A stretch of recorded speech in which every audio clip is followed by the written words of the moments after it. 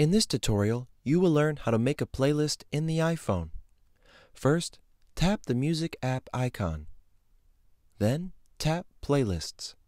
The Playlist tab is located on the left-hand side of the bottom navigation bar. Then tap Add Playlist. You will then be prompted to create a name for this playlist. Let's call it Workout Music. Next, you're going to add your songs. On this page, you will see all your songs with the blue and white plus to the right of them.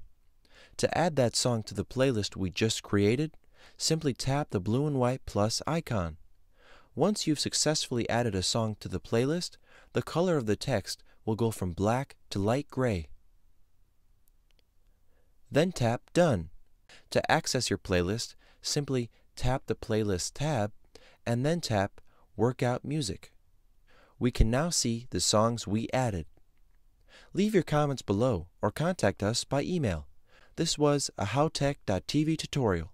Thanks for watching.